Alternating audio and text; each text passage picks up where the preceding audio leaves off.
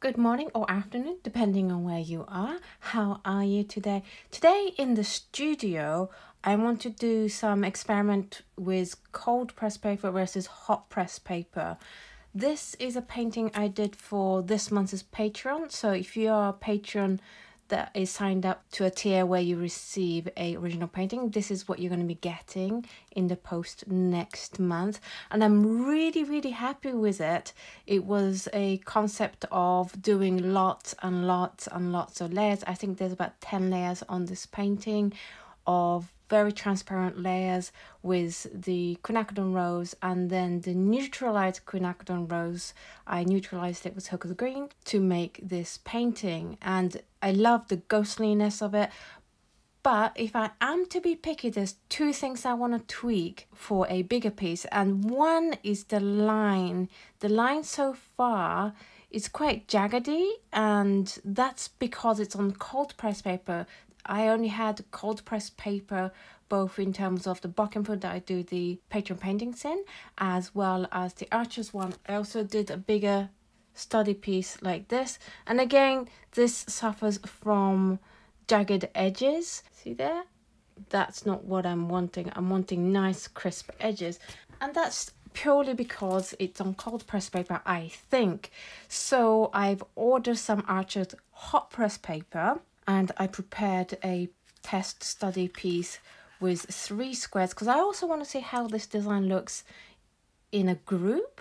And ultimately I have this idea of doing like a 3x3 painting of like 3 of this in 3 rows as a big square. And I just want to see, since I'm doing a little testing thing, how it will look with just the first row. The other issue that I would love to solve is these, and these just are from where the paint seeped in under the masking tape, and I think it's fine when it's an individual painting like this, but if I want to do like a group piece of 9 of these, I want the borders, that will be this bit, to be nice and clear. And I'm going to try using the good old Holbein masking fluid. I'm just going to run it across along the masking tape line.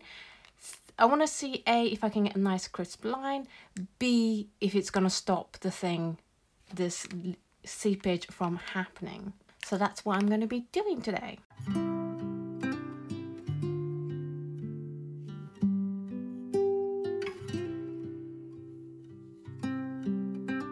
So that's the masking bit done, and you can see even the masking fluid has seeped under, but that's fine because it's the masking fluid. It's a little bit wobbly, but I'm hoping that the wobbliness, I don't know, I would have preferred a nice crisp edge like we have here, because that will really contrast with how organic this is. But we shall see. We just have to try and play with things. So I'm just going to let this dry and then we can paint.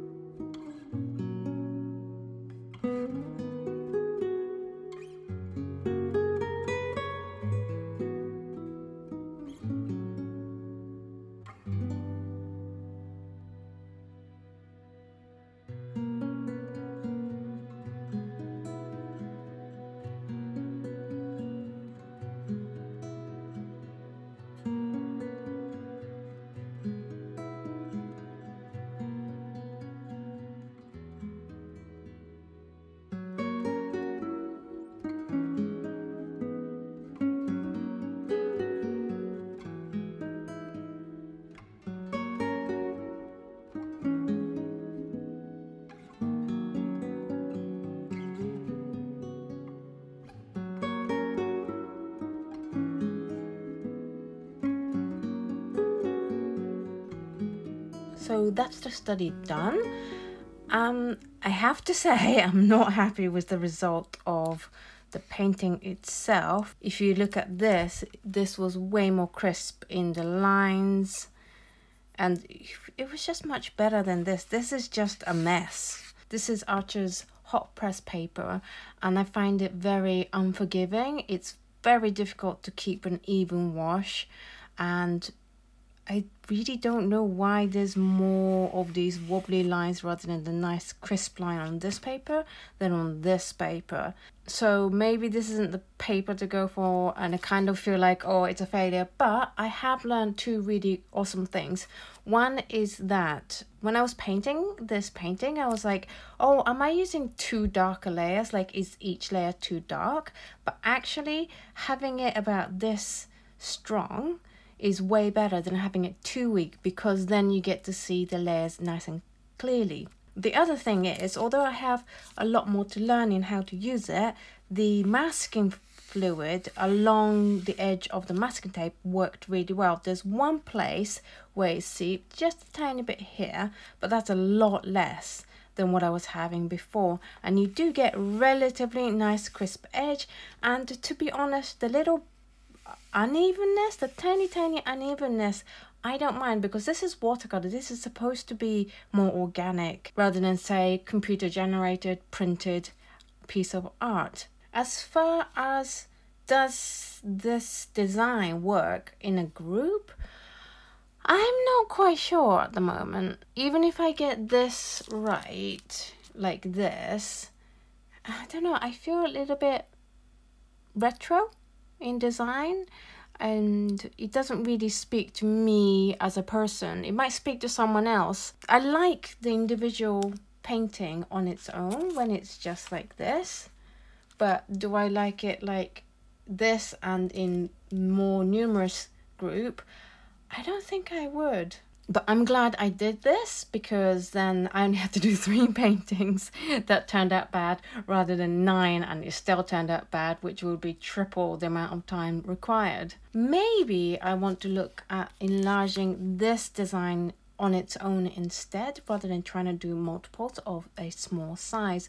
So maybe that's where I will take this series next. I hope you enjoyed today's painting session. Thank you so much for being in the studio with me, and I will see you in the next video. Bye!